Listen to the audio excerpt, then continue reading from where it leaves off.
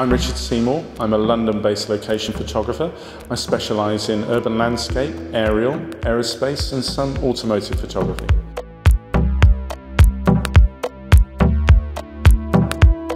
I don't really know where the fascination of modernity came from, but it is definitely a theme that runs through all of my work now.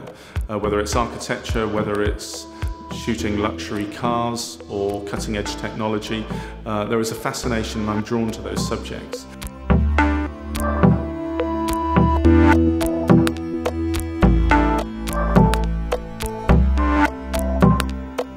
It's a very different approach to reportage photography or street photography. What I'm doing is making sure that every element is exactly where I want it. I position it freehand, so I move the camera around, get as I want it, bring the tripod in, and then position that shot and lock it off. I think it's my fascination with modern architecture and with everything really that's contemporary that I think defines the kind of things that attract me and the kind of things I try and shoot. So a lot of my material, a lot of my commissions are based on this interpretation of modern life.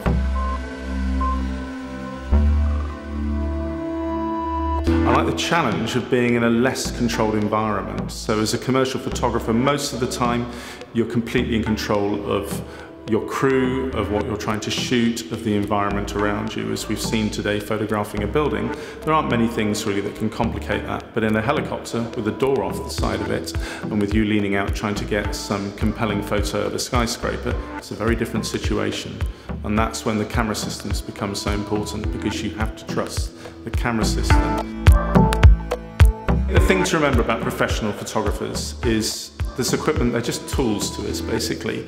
I mean, fundamentally, we need a body that is ultra reliable. We need lenses that are the finest optics we can afford to get. And we need an interface on the camera that is easy and fast to use. I've yet to find a camera system that is anywhere near as close as the Leica S in achieving that.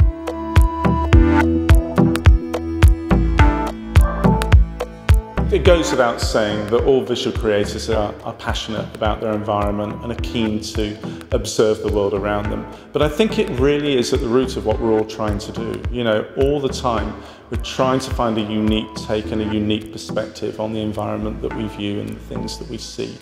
Maybe that's the job of photographers, to just encourage people to look elsewhere in their environment and see what cool things are around them.